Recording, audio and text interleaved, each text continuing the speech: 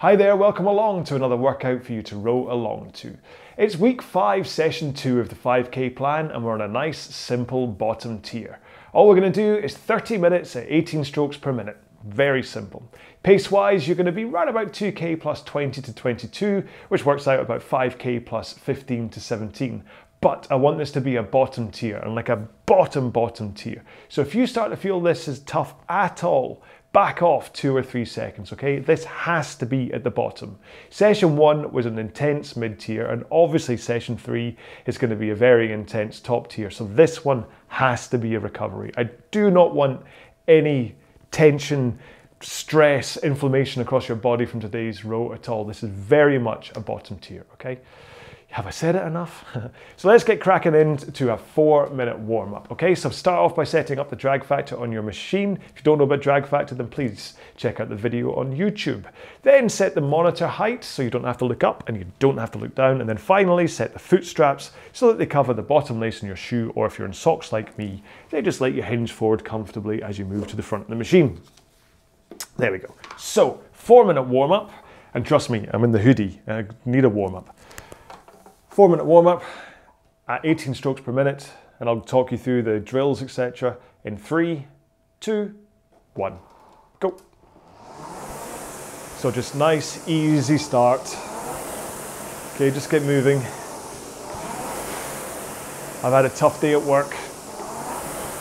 I hardly stood up all day. I think the only times I ever stood up were to make a coffee, or as a result of drinking too much coffee, if you get what I mean. Don't want to share too much, we're only 22 seconds into this row. So I've got a kind of feels like a crystallized lower back. That's the best way to explain it. I just feel I need to get moving a little bit in order to be able to start thinking about pace and stuff for the main row. So I'm nice and gentle, slow right now, and just moving back and forward as I feel my body warming up and easing off. And as we get to the 1 minute gone point in this warm-up, I can start to think a little bit about my body position and making sure I'm giving a solid push from the legs. So I want a good powerful posture. Back leaning into 1 o'clock at the front of the machine, holding that lean for about half of the leg drive before swinging through the hips, over the hips, into an 11 o'clock position at the back of the stroke. Still maintaining a good powerful posture, or trying to. It is me after all. Mr. Slumpy at times, but hey, every day I'm working on it. Okay, 1 more stroke, and now I want you to take 1 foot out of the foot straps, put it on the floor, and continue rowing with the other foot in the foot stretcher. So a good solid drive for the leg that's still in, and just rock back and forth over your heel and ball of your foot for the foot that's on the floor. Just continue a normal stroke. You don't really have to change it much. 1 more stroke here. In fact, you don't have to change it at all. It's only because 1 foot's on the floor. Carry on rowing with the other foot.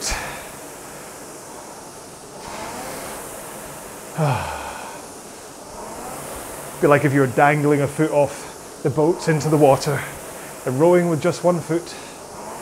A Pimm's in your hand. I think I've gone stir crazy after my day at work, sorry. Okay, 2 more strokes here, 1 more, and now let's put both feet in the straps, slight bend to the knees but nice and straight, and then rock your body backwards and pull in with your arms. So you're only using your body and your arms to row. Nothing's coming from your legs at all because they're out straight. That was for the benefit of the podcast listeners. I have gone mad. 1 more stroke. And let's roll to the front of the machine, arms straight, and just press with the legs. Don't have to worry about driving too hard with the legs. Just press off. I want you to think about that point right at the front of the machine where you pick up the flywheel, the catch, where you catch the flywheel. Okay, so just come in, try and think about your butt not scooting as you do it. There we go. One more stroke.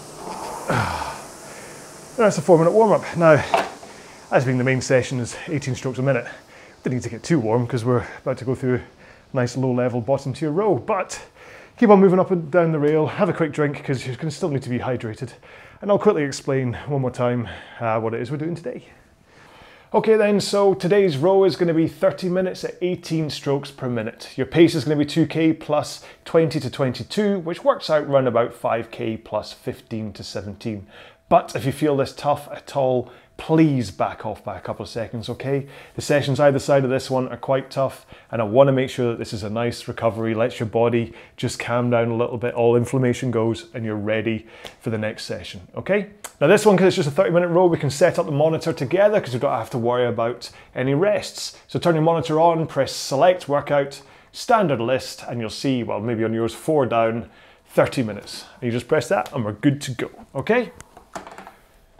Here we go then, in 3, 2, 1, go. So 18 strokes a minute at 2k plus 20 to 22. I don't have any fancy metrics on screen tonight, sorry. It's not because I'm embarrassed of tonight's row, it's purely because I forgot to charge up my Amazon Fire HD ThinkPad Android bajiggery, and that's what I usually run ErgZone on and do the screen capture for that and then overlay it for you, but not tonight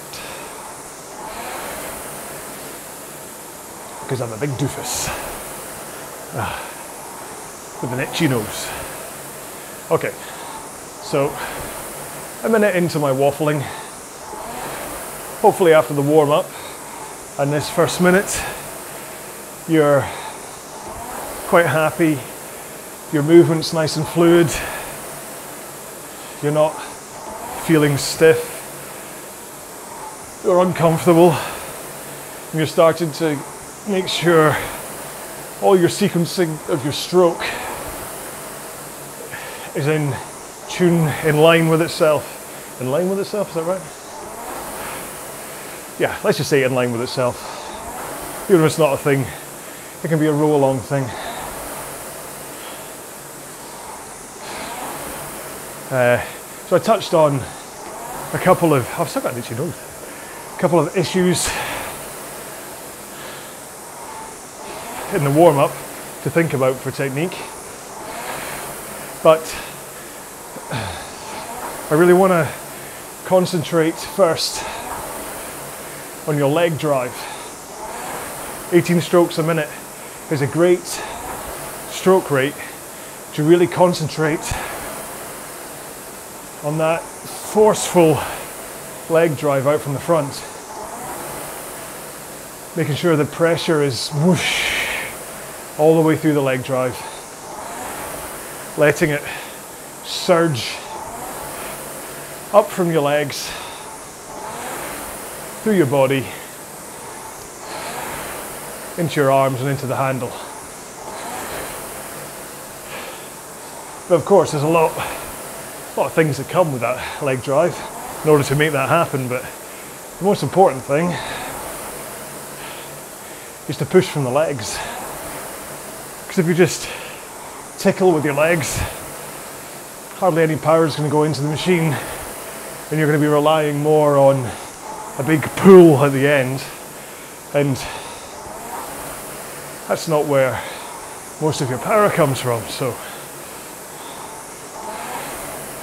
we're going to start by making sure your legs are in the right position, primed for that push back. And the first part of that is getting your shins to vertical. Okay? Try not to go past vertical, because there's a danger of a power leak, for want of a better phrase. If you're like me and have a tendency to do a butt scoot, which is where your backside starts sliding before you actually connect with the flywheel at the front of the machine. If you have a tendency for that, then sometimes if you go too far forwards so your shins are past vertical, then the resulting overcompression can actually send your backside scooting backwards even further. But it can also just mean you can't get those heels down onto the foot plate when it comes to initiating the actual leg drive. Again, I'll raise the white flag here and say there are lots of rowers who get right up onto their toes at the front, heels right up in the air, shins way past vertical, and it works for them. But I think it puts undue stress on your flexibility, or my flexibility, let's be honest, and the potential for the butt scoot power leak. Sounds like a band. Please welcome the butt scoot power leaks. Anyway, yeah, too much potential for that, so stick with the shins vertical at the front. Now, you might not be able to reach vertical. That's another matter. If you can't get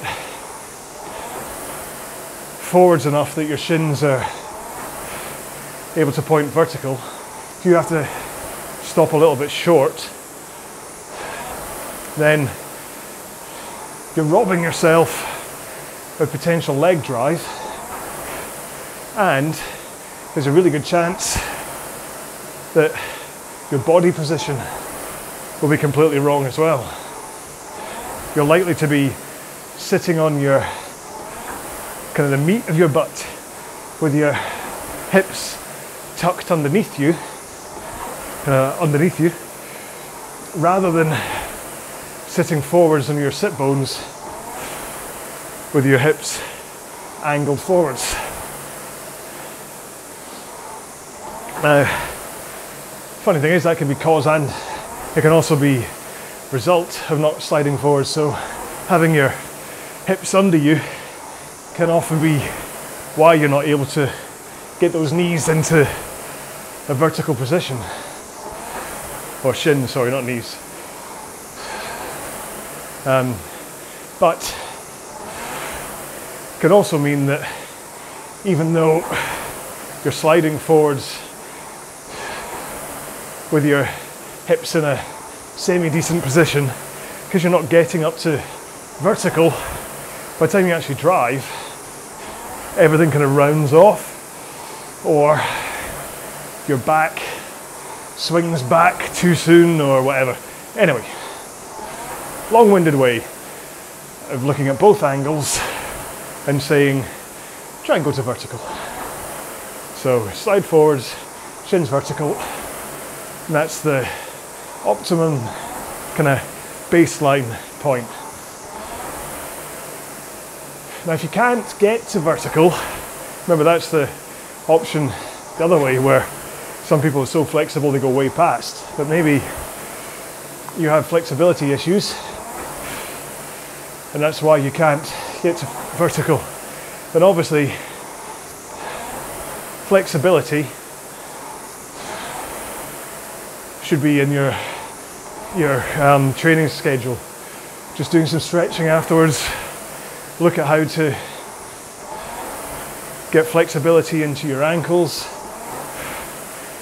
your hip flexors. Make sure your back is mobile enough for the lean forwards. And then you kind of need to practice the sensation of rolling forwards enough that your shins are at vertical. If you've been rowing for years at like half slide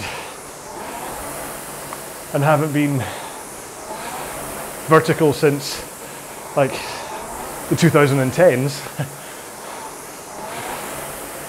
then you kind of need to teach yourself the sensation of how far forwards you need to roll to get there.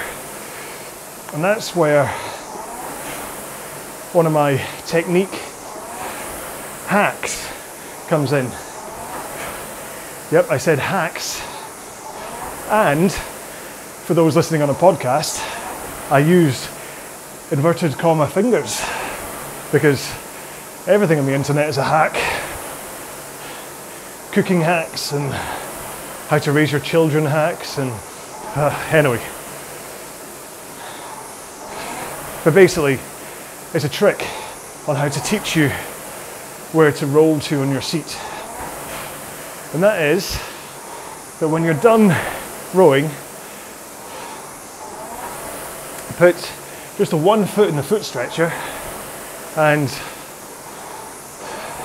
roll forwards enough that that one leg you've got in points to vertical. And then once you're in that position and you're stopped, so don't do it right now when you're moving, please. So when you're stopped, place a finger on the rail at the roller to mark the point where your roller gets to. That means that you're at a vertical position. Now you'll see why I say don't do this while moving, because if you stick a finger on there to mark it and roll into it, trust me, it's going to be agony. So please, do not do this when actually rowing. Do it in between rows when you're stopped. Have I said that enough? Anyway, so you get to the point, put your finger on the rail, and then get a post-it note and stick it to the rail. Depending on how dirty your rail is, it may take a little bit of a rub. But with the post-it note on the rail, right at that point where the roller needs to get to for your shins to be at vertical, you can then start rowing again. And what will happen is every time you get to that point where your shins are vertical, you'll feel a tiny click under your seat. So it'll go click, click, okay? And that's the feedback. It's all you need is you think, did I feel the click on that stroke? And if you didn't, you try and roll a little bit further forwards. Did you feel it that time? Ah, I did. Okay, so that's the sensation I need in order to get my shins vertical. So you continue your row, just going back and forth. Did it click? Okay. Did it click? No. Etc, etc. And eventually, it'll just become second nature that the point you get to where that click happens is just how far your kind of muscle memory knows to roll. So once you've found that position, you can just leave the post-it note on the machine, and every time you come on, just try and feel the click, because remember, it's never going to change. Your vertical position is always your vertical position. The only real difference is, say you're miles off, okay? So you do your little measurement, stopped, Then you go for a row and you're like, I don't feel this at all. I've not heard a click since whenever. And then you look down and you see you're actually miles away from the post-it when you slide forwards.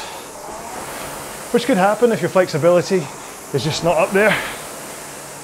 So leave the post-it where it is, but place another one a little bit closer so you don't have to roll as far to hit it. And then start rowing and think, did I hit it? And if you don't hit it, move it still a little bit further back.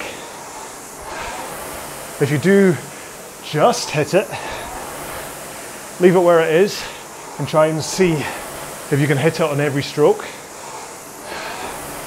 If you hit it and then feel you continue rolling quite a lot, then move it slightly further down the rail again until it becomes something that you only just reach.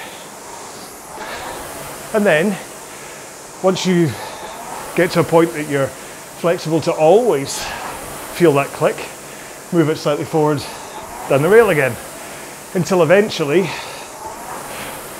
you meet up with the post-it note that marks your vertical shin position, and that's it.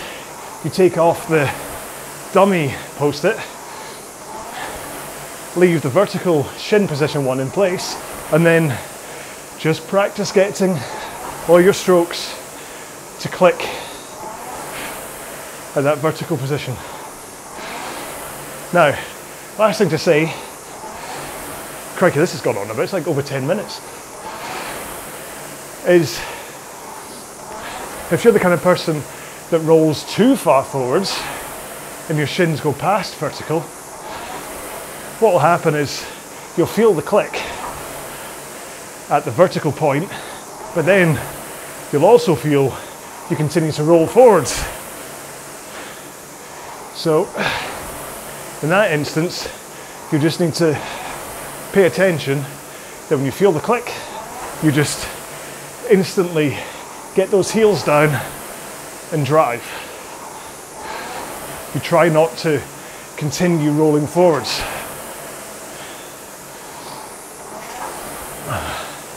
So that is a very long-winded and hopefully safe description of the post-it note hack. And it's all just gearing around getting your legs into the perfect position for their drive from the front of the machine. So your legs are in the right position, your heels are allowed to come up a little bit off the foot plate. Don't listen to people that say they can't come off at all. It's rubbish. Your heels can lift as long as you're not like with horizontal feet. That might be a bit too far. But the key is your heels can only lift provided your shoulders are past your hips and you're sitting on your sit bones in a forward lean. If both of those cases are true, then you're allowed a heel lift. If they're not, then I want you to keep your heels down and just think about your body position and not stress with a heel lift. To be honest, you can do a heel lift as well if your body position's wrong, but I want you to concentrate on shoulders past hips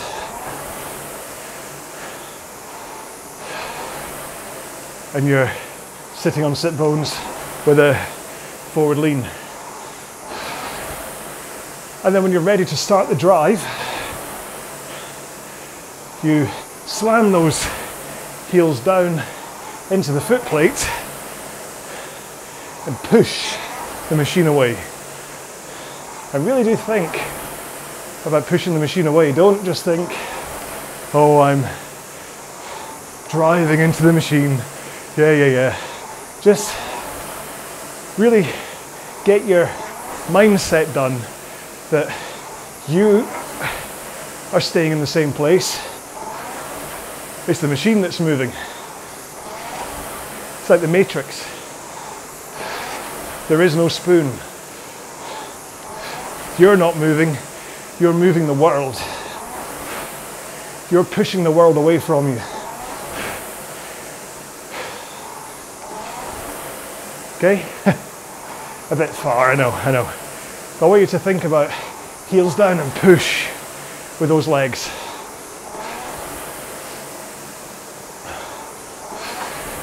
Now keep your knees not knock-kneed together, but at the same time, not splayed outwards. I just want them comfortably inside both your arms. See how you make a bowl with your arms? Kind of like a circle between the handle, your arms and your chest.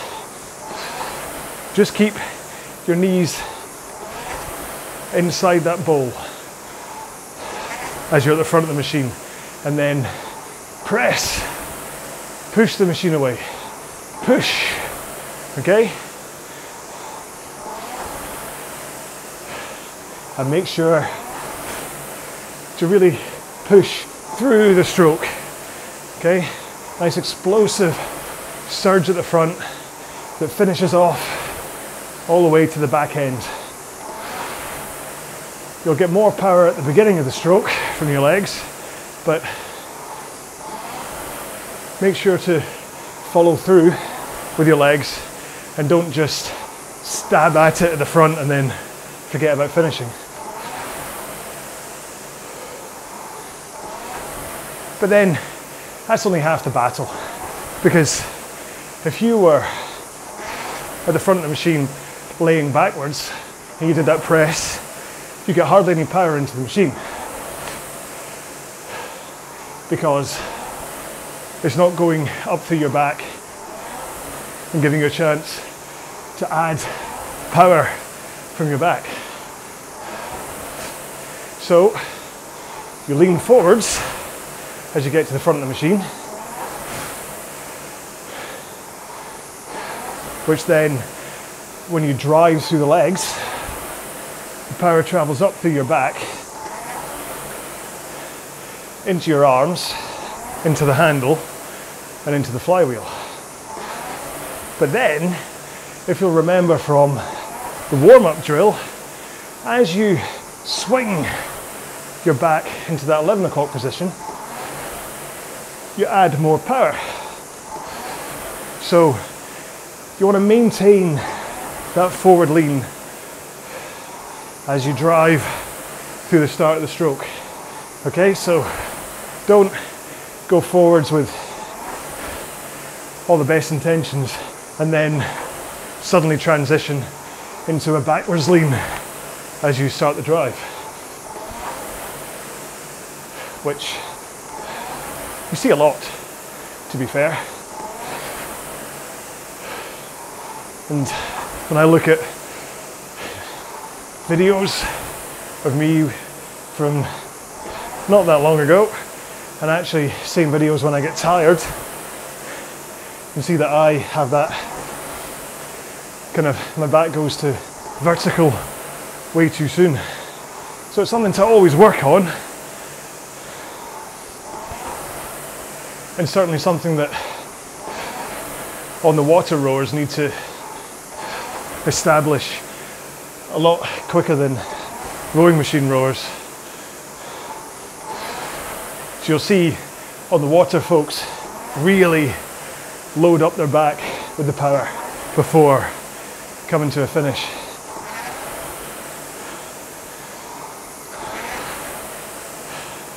So that's your back swinging from 11 o'clock at the front to, 1 o'clock at the front to 11 o'clock at the back.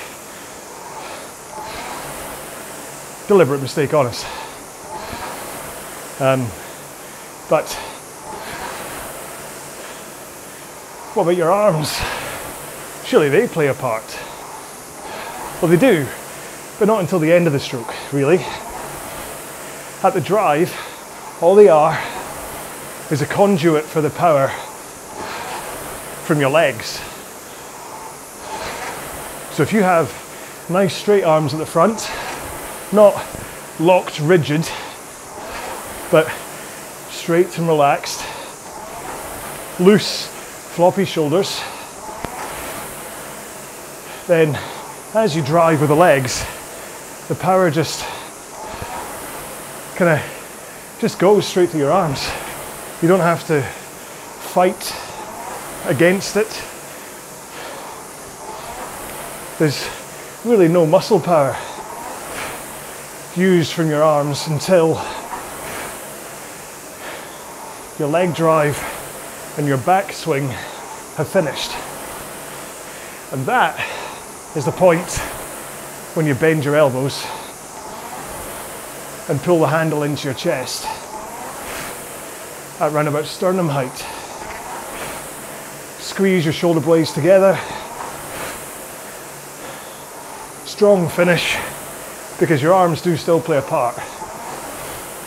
They're not an afterthought, but they're also not the powerhouse that some people think they are. So certainly don't bend your elbows too soon at the front of the stroke. You want to keep them nice and straight, with maybe even a external rotation of your elbows towards the floor. That really does help lock in that straight position, and also engages your lats, which are huge and fantastic when it comes to pulling. And after all, this portion at the end is all about pulling. And then, as far as arms are concerned, once you've pulled into your chest, release your arms, nice and quick again.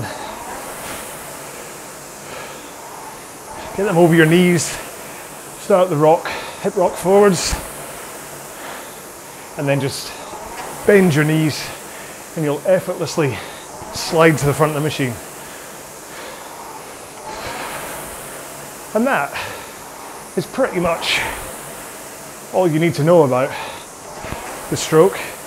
There's a few things like chin position, being a nice neutral chin position, the height of the handle at the front of the machine, which is just nice and neutral, so as you pull into your sternum, just release at the same height, roll forwards, and you should be at a good neutral height, not too high, holding up in the air, but also not so low that you're collapsing your back as you go forwards, because you want a nice, powerful posture at the front of the machine and the back.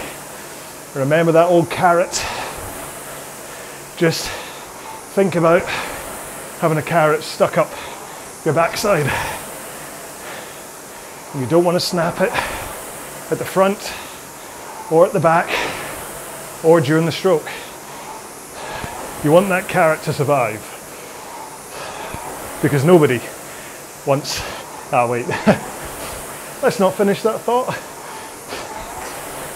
Certainly nobody wants the carrot afterwards. To be clear though, I'm not saying I want you to stick a carrot up your backside. What I'm saying is imagine, okay? Just in case you all think I'm some kind of weirdo. I know I'm obsessed with food, but not that obsessed. Speaking of which, it's a Friday night. And you know what that means? Big bowl of spaghetti bolognese. Because it's carb night.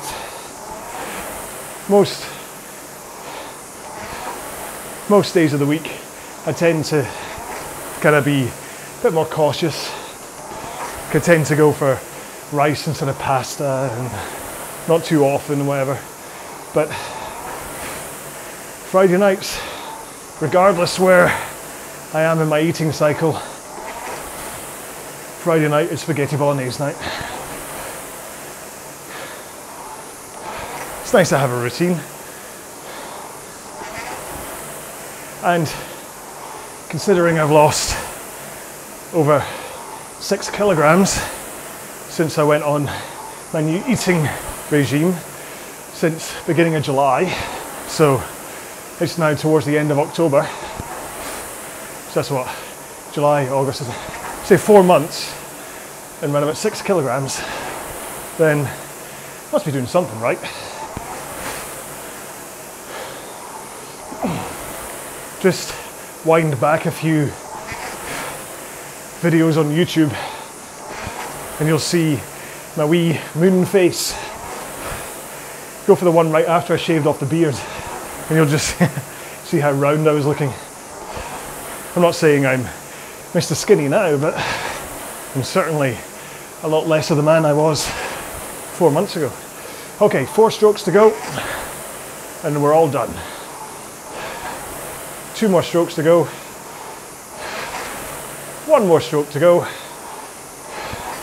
And that's it. So, very easy. I could give myself a minute to just get the heart rate down a little bit, and I could pretty much just go straight into a 2K and probably be within, I don't know, 10 seconds of my PB, or, well, my series best. Shouldn't feel like you've got anything taken out of you there. Should feel like a good half-hour workout. I mean, listen, I'm perspiring properly and I'm slightly out of breath and all that kind of stuff, but I don't feel taxed cardio-wise. I certainly don't feel like my legs are exhausted or anything.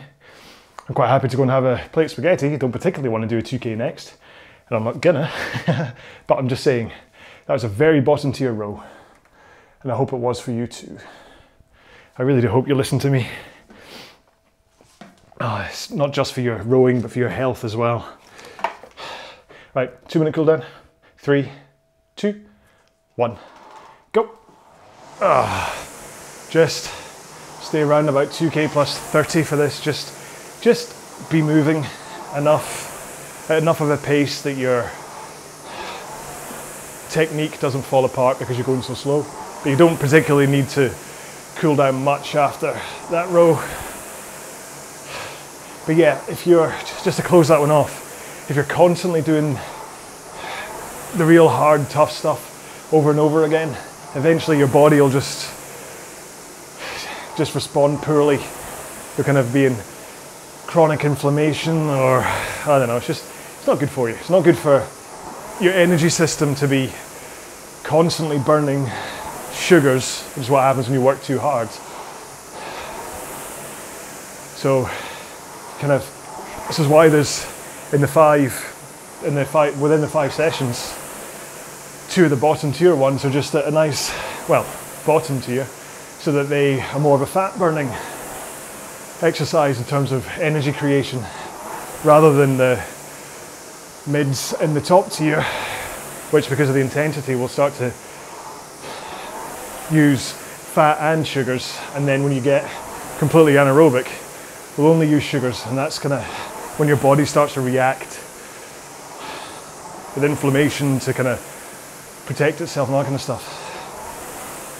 So all I'm saying is you don't want to do too many of those workouts. So if you push the bottom tier ones so hard that you get the same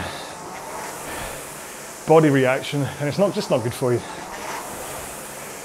Read up more about this if you're even vaguely interested, because I have a very, very glancing knowledge of it. I'm not a nutritionalist or that way inclined. I just read stuff and do it, learn it, and then here I kind of talk about it a little bit just to prime you for that knowledge so you can look into it. If you're really interested, look into a guy called Phil Maffetone, 2 Fs, Maffetone, in the MAF training, which is all about really low heart rate exercise. Bit too low for my liking. I just kind of never feel like I'm getting the good workout I want, but still worth reading that stuff will then properly go through what I was just saying about the fuel and the sugars and the fats and stuff.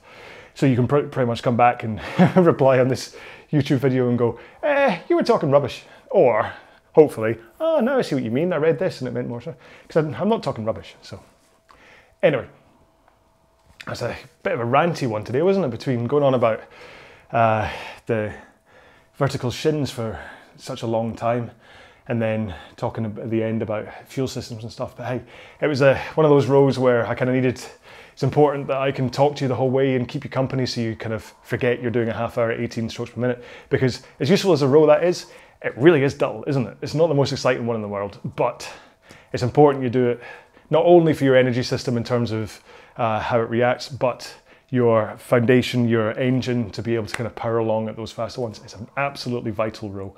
Like I've said before, that kind of a row is more important than the mid-tier ones. If you only ever did bottom tier, like 4 bottom tiers a week and then 1 top tier, that would be perfect. Really the only reason that I stick in the odd mid-tier is just to mix things up and keep it exciting and give you a little bit of a taste of the intensity of your test. But you could just do 4 bottoms and a top and you'll be absolutely just as golden and just as fast.